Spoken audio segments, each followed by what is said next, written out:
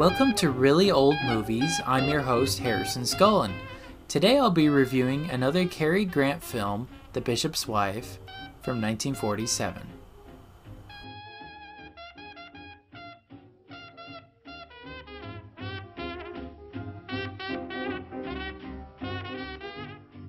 So now I'll discuss my thoughts on the plot, the acting, directing, cinematography, special effects, and the music for the film, The Bishop's Wife.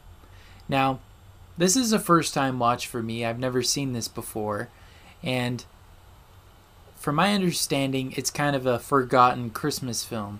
You don't see it too often on favorite Christmas movies lists, and the first time I ever heard about this movie was on the Warner Archive Collection podcast back when they did that, and they discussed this as kind of a forgotten gem. So today, as I review each of these things, I'll kind of answer the question of, is this truly a forgotten classic, or is this just best left in the past? So, to start off with the plot, I gave it a 3 out of 5. I thought it was okay, but I really wish the roles were reversed. My wife and I, we kind of discussed this a little bit, but the story really should have been a greedy bishop relearning the true meaning of his choice to build the cathedral. The plot itself in this film was kind of weird, kind of all over the place, and to be frank, really dry and boring. I had a hard time following along and really liking or paying attention to it. So because of that, I gave it a 3 out of 5. It was okay. Now, acting-wise, I gave a 1 out of 5. It was pretty bad. I cannot see Cary Grant as an angel. He's just not believable at all in that role. I really think he and David Niven should have switched roles, where Cary Grant is a greedy bishop who's only in it for the money, seeking to build a cathedral for financial gain, and then the angel be David Niven, which would have been perfect. I really think they should have changed it around. They were not good in those roles. It really should have been reversed, and I think it would have been a lot better. But because it wasn't that way, I just couldn't get over the fact the whole time that Cary Grant is an angel. I don't know if any of you've seen any of his other films like To Catch a Thief or North by Northwest, but Cary Grant is not an amiable, really soft-spoken, nice person. He's kind of a little bit of a diva and kind of gets into funny situations. So I had a really hard time believing him in this role. It was just not suited for him at all. The role David Niven had was okay.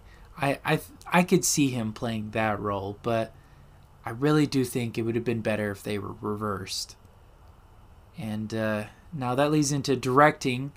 I also gave it a 1 out of 5. I think he made very poor choices in regards to the actors. He should have reversed them. I really believe that. And the rest of the effects and the choices they made in this movie were just really odd. So that leads it to the cinematography and special effects, which I gave it 2 out of 5. It's okay, not great. You could really tell in some scenes that the special effects were very poorly done. It was a very poor budget. It's very obvious that Cary Grant's hands are not the ones playing the harp. I just had a hard time with that as well. It was just not very good, and it was not very engaging. And lastly, the music, I gave a 1 out of 5. Really awful, especially when the angel was using his quote-unquote powers. It plays some really weird, sad music when it should be more of like a hallelujah chorus, It should be more joyful. It just felt really weird, and I just did not like it at all. So, what does that do? That brings this Letterboxd score overall to a 1.6 out of 5, which I'm going to round to a 2 out of 5. This is a terrible movie. I really wanted to like it. I was very disappointed in it, and I'm very sad that Cary Grant wasn't as good as he normally is in this movie. I definitely think it's a stinker of a movie. There is a reason why we don't hear about it too often, why we don't see it. It's because it's just not that good. I don't get it. I don't get the love for it. I think it's a weird movie, and I think it should stay in the past. This is not one that needs to be made into a classic. So yeah, overall, I did not like the movie. I'm sorry, guys. I really wanted to, like I said, but it was just too disappointing. So, those are my thoughts and feelings on The Bishop's Wife from 1947. Thank you all so much for listening to today's episode. And make sure to follow us on Instagram and Facebook to get some day-to-day updates and insights into the week's particular film. And you'll find us at Really Old Movies. That's REELY, Old Movies.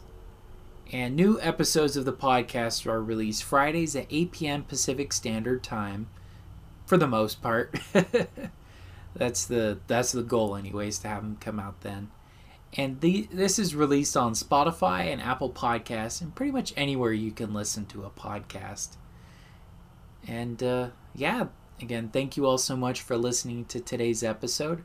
I'm your host, Harrison Scullin, and this has been Really Old Movies. Take care.